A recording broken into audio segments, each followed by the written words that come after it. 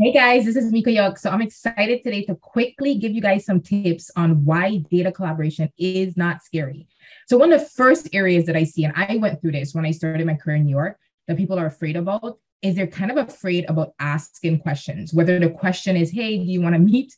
And maybe let's go through this, or whether the question, or whether you're in a room with someone trying to, let's say, gather requirements and help them with their data, you're afraid to just ask them the wrong question. What I would say about that, I'll give you two techniques. If your issue is first about asking the question around, hey, should we collaborate? And you're nervous, instead of just going up to someone kind of cold turkey, or if you feel like you're bothering them, instead of approach them on a personal level and ask a question like, hey, I noticed that you were on vacation, do a little bit of research, and you went to the mountains in Montana. I'm just curious, like, how was that? Because me and my family are thinking about going to Big Sky in Montana, right?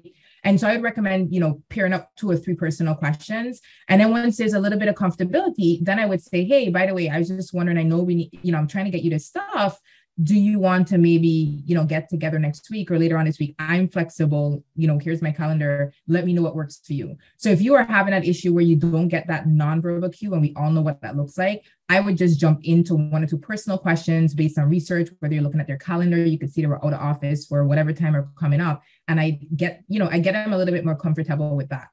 The second area around asking questions is scary to people is now, let's say you get the person in the room. So this is in the instance that you're working with them, maybe to gather requirements or discuss the data. You're kind of afraid to ask the wrong questions, right? For two reasons. One reason is if you ask the wrong question, this could literally take forever, which sucks.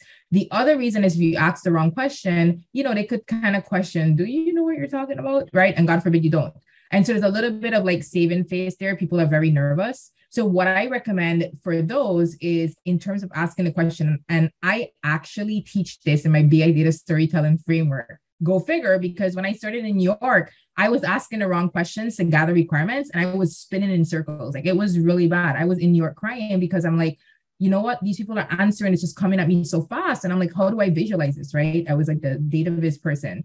So what I recommend here is that instead of focusing on asking the wrong question, I would make sure, number one, to do something that my mom taught me, which is she said, hey, you have two ears and one mouth for a reason. Make sure you're listening. Second of all, understand what your role is, right? There's a great book by Donna Miller called Building Your Story Brand. And he emphasizes the fact in that book that we are not the hero, we are the guide. Okay. So if you are a Star Wars fan, you are not Skywalker. You are that old guy, I forget his name, Oversure and whatever. You're that old guy that's the guide with all the wisdom. And your goal is to make the hero, which is the end user, shine.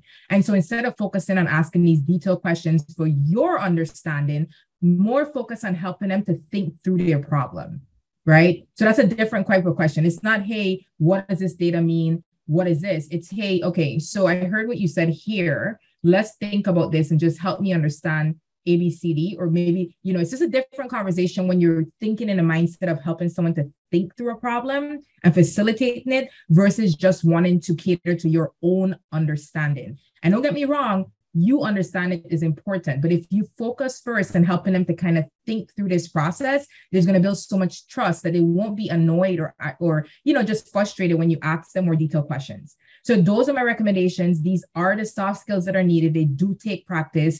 Do not get too much in your head. When you get into your head, people fall off because they're like, imagine being on the other side, you see someone, they can't quite get it together. Don't do this.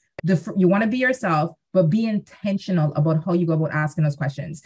And that's why I'm super passionate about the BI data story framework that I created, because of the fact that asking questions is a core. All right. So I'm excited, Kate. Thank you for having me. Dedicated audience. Mwah. Hope this helps somebody.